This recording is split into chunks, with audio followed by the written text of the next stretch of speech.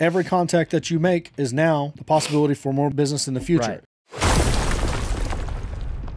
How many hours do you think you've spent on the phone? I have been thinking about that. Like, I know it's well over probably 1,000, but I think it's a whole lot more than that. I know it's at least that. I know it's a whole lot more than that as well, though. Did you see my Facebook status?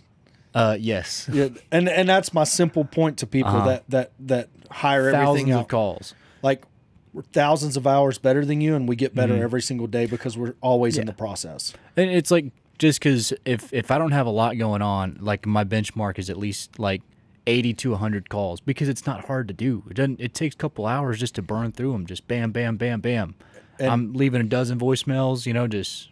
The difference in the calls you make on a day, we time block.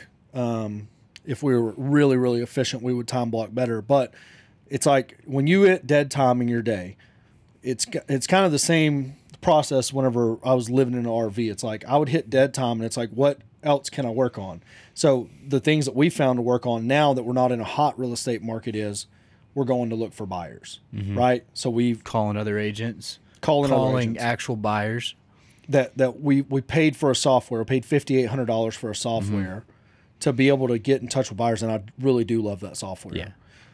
So and then we jump on there, and we spent the day after Thanksgiving calling them, banging around, calling, you know, which those leads needs follow up too, because there's other people out there answering their phone day after and that were interested. And so we did that the day after Thanksgiving. Brenton did Texarkana. Yep. You did, I don't remember which one. I did Lindale. Palestine. Yeah, you did Palestine. So I only had 17 to call in Lindale. Called through them pretty quick, but it's something. And then we're competing against each other and talking shit to each other the whole time. And then we get that off of our time block, and it's like, okay, let's go to listings. We have access to MLS. Let's go look at stuff that's listed next to ours and see if we can develop agent relationships. And if we time block our day, we attempt to buy a property every day with the leads that we have available, follow up with the ones that we know are close, all through Cardone. If we go out and prospect for buyers off of our new software that we paid $5,800 for, and follow up with the ones that we know will answer the phone. Okay, we got a handful of them. Texarkana, we had some good ones, and which Brenton is what he's working on today. And then we call agents and do agent outreach to where we're looking for agents that are repping buyers that are looking for stuff that's in our area that we have retail listings in. And if we do that every single day, how could we lose in this marketplace? You won't. Eventually, you might have to get further and further away from the place that you're even selling something, but you will find somebody. You'll find something that wants to buy. Plus, every contact that you make is now the possibility for more business in the future. Right, because they're going to start getting our notifications and stuff like that. They know who we are now. You get what I mean?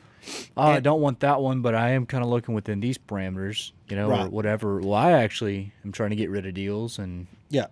Or they might be a seller. You know what I mean? No, I'm actually getting out of the rental business. Now the second sale opportunity comes in. Yep.